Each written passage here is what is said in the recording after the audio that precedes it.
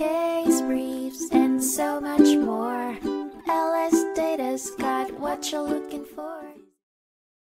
In the 1973 case of United States v. George, the United States Court of Appeals for the Seventh Circuit focused on the idea that if someone sets up a scheme to defraud and uses the mail to further that scheme, they have committed mail fraud. Peter K. Yonan, a cabinet buyer for Zenith Radio Corporation, along with Irving H. Greensphan, the president of Accurate Box Corporation, and Andrew George, who did business as A&G Woodworking Company, were found guilty of mail fraud and aiding and abetting.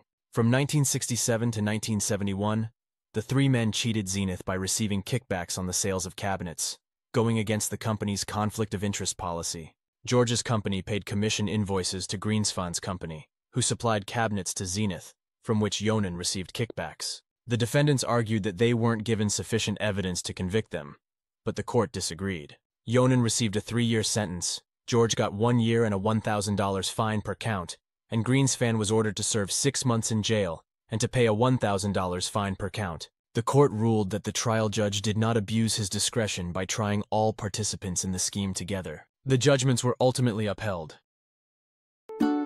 Case briefs, and so much more. LSData's got what you're looking for. Visit lsd.law, elevate your mind. Leave the stress of class.